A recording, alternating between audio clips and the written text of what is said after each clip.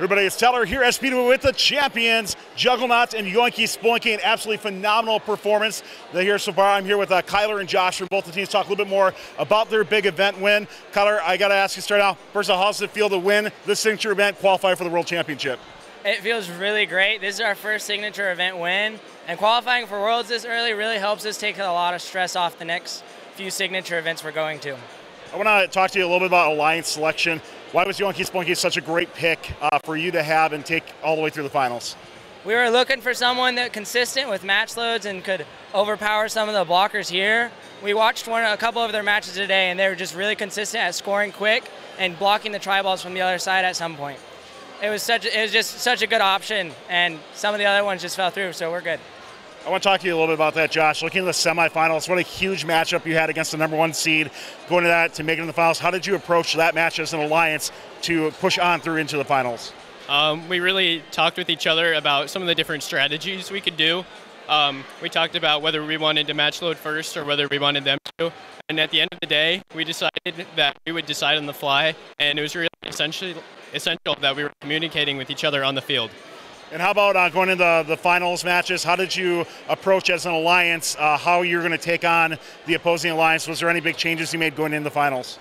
Yes, we actually waited, and as you can see in some of the matches, we let them match load first, and it was really good because we got the tri-balls over to our side without having to waste time match loading.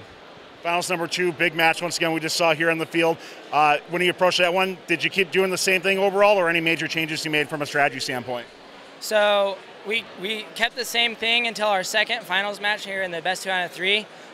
They were entangled the first round, and it caused them to cross to the middle line, which gave them automatic autonomous. So in the second round, they changed their auton so that they wouldn't interfere with the other robot, and that caused us to win blue auton. Well, phenomenal performance by the entire alliance here. Congratulations going to the Worlds. We can't wait to see you there, and congratulations here at the Speedway event. Thanks a lot. Thank you very much. This video on fun is brought to you by viewers like you and also in partnership with the following.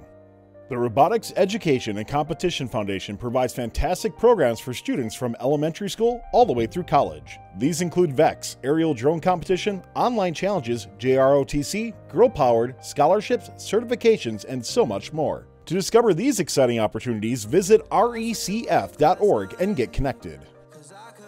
Don't forget to like, subscribe, and ring the bell to stay up to date on our new videos.